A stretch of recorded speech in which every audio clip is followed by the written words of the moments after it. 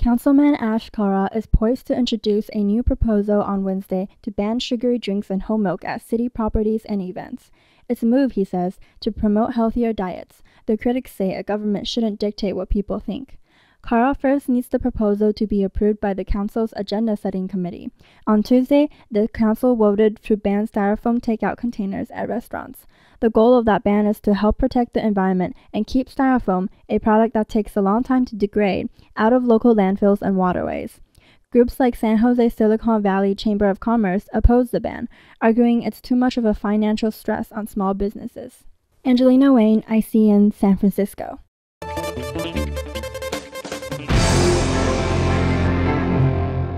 WeChat users are under scrutiny due to the spread of online rumors through said popular application. Ding Renren, head of cybersecurity at Zhejiang Public Security Department, said, "It is illegal to spread rumors and false information in such public venues without first verifying the information."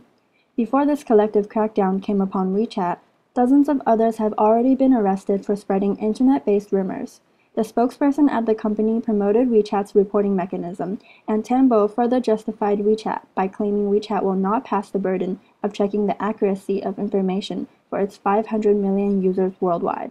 Although many people support the government's efforts to fight false rumors, they worry for the public's interest in social affairs.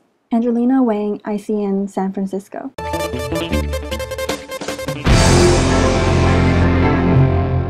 Department of Transportation officers stationed in Chinatown in Confucius Plaza bus station to act an investigation for overload issue. Officers to stop minibus, then to check the driver's license and other documents. In addition, officers often will be waiting at the Manhattan Bridge and waiting for passengers drop-off and boarding checks for overloading. A driver said some minibus drivers do not have the commercial bus driver's license and only own a regular driver's license, so officers put more attention on the license. The overload issues for minibus in Chinatown have been a while, and officers investigated for at least 2 years. The tickets for drivers are increased and cannot stop the drivers to take more passengers for overload. The Transportation Department will inspect more often in the future for overload issues in Chinatown.